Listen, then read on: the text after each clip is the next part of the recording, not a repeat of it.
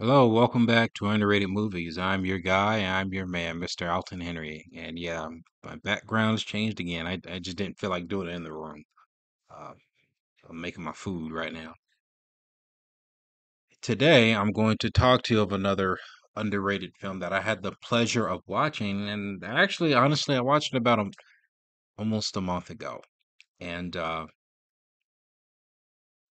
was actually a film I've been wanting to watch for a while, ever since I heard that this particular actor was interested behind the camera. I actually like that actors they'll go out and try to make a film and then actually turns out pretty well. You have John Krasinski with the Quiet Place franchise. You have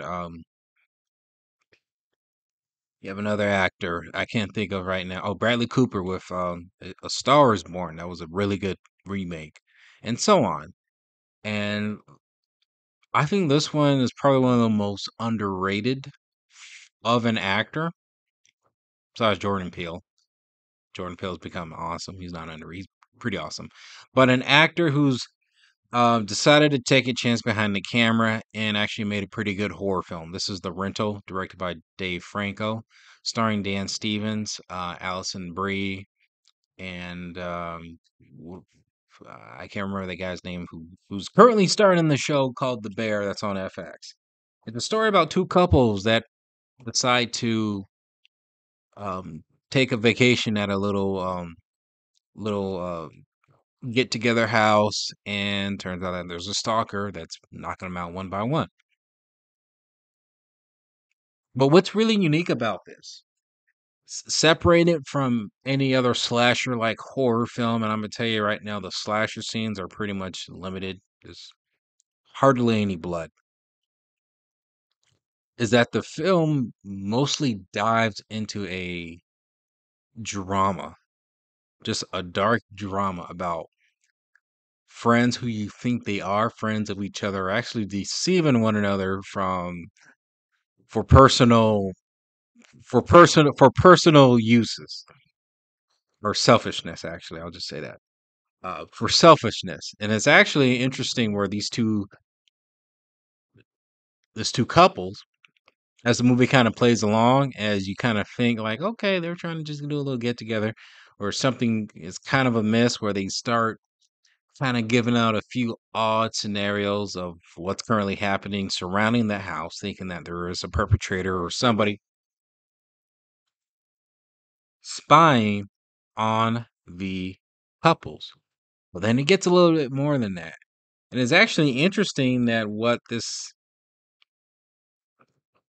our antagonist does is that he is able to manipulate and psychologically pinch these couples against one another. Actually, all four of them against one another, and you kind of see them slowly descend in the chaos and madness that the killer starts taking them out one by one. And that was actually interesting. That's like if Home Alone was a horror film. And that's a unique concept. I've never really seen a horror film, well, actually, no, scratch that, but a slasher film that took it from that angle and psychologically pitched the protagonist characters against one another, and then you slowly have the antagonist take them out one by one. I'm not gonna say how. I'm not gonna really dive in deep into how that takes place. I encourage you to watch the movie. But what I really, and actually in the way that the movie kind of goes, it takes in a direction where it doesn't feel predictable at all. And when you kind of get to the point where and this is kind of a spoiler a little bit, where this killer is wearing like this old man like mask.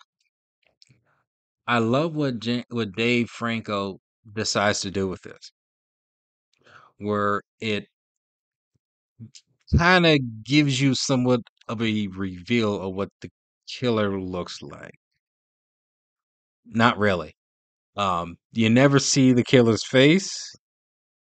but you can tell he's just a regular guy. And what I like how James Franco did it is that he centers the camera behind the killer. He takes his mask off and he looks around and he takes out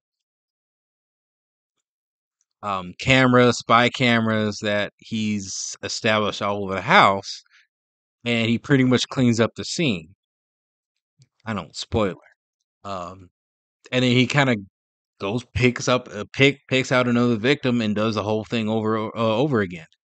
And that was actually fascinating, and it felt like a very realistic and a realistic kind of horror film because it actually feels, it feels real. And given in this day and age of technology and everything, you don't know who's really watching you. It could be a friend or it could be some random stranger you don't even know living your life, and then you have some random person just watching you, planning on doing some evil ass act to do whatever they want to do. And that's scary. And the credits shows him um I know I'm not gonna spoil the rest of the ending, but I'm gonna tell you that's what the ending reveals, and it goes in a way where I don't expect, and it's so bleak, and I loved it. That's a best example for a horror film, for a psychological horror film, well, slasher that you hardly ever see, and you feel this dread just from watching the credits and just from how the film ends. You just feel that level of dread and paranoia, which rarely do I ever get that in a horror film. This film here, it's a must check out. It's currently available. I think it might be still on Netflix. That's where I watched this film from. Lorenzo, have you seen it? Comment below. Let me know if you have, and let me know what is your favorite underrated movie.